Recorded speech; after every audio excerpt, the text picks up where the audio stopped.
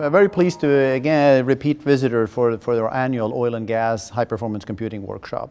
This is an event that we started several years ago, back in 2008, as to draw attention to the large opportunities the oil and gas industry have for high-tech jobs, particularly in the computational science and engineering, computer science space. And capture the full calling context. And our real goal is to try to get our industry people talking with the computing industry. We want to try to talk about why we continue to exist, what value we create for our companies, and what we need as we go forward. Some of the things we need are technical developments. Some of the things we need are the people that are going to come into BP, learn about geophysics, learn about supercomputing, be able to deploy new technologies and create the breakthroughs that we need to discover more oil and gas reserves. Well, jokingly, I like to refer to this as I feel like my role to some degree here, and then this is increasingly more in the space of if you're a computer scientist or you're a computational scientist and you know, fit for this purpose, I want to put a real dent in United's earnings for the month of May.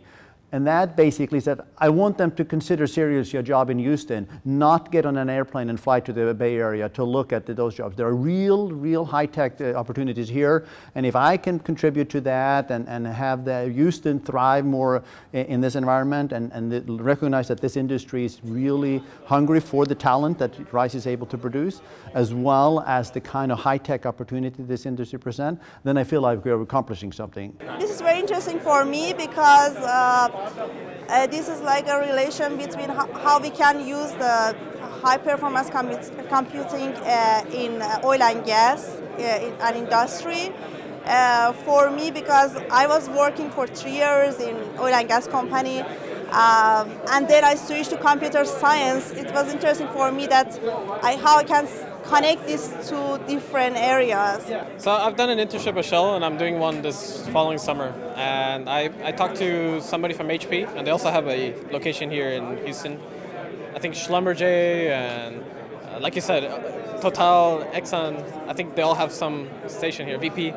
So it's good to meet people that might be your future employers, and most of them are interested in, well, all of them are interested in HPC because they're here. So it's interesting to see what projects are working on and what I can possibly offer. And I like Houston. I think I'm probably going to stay here.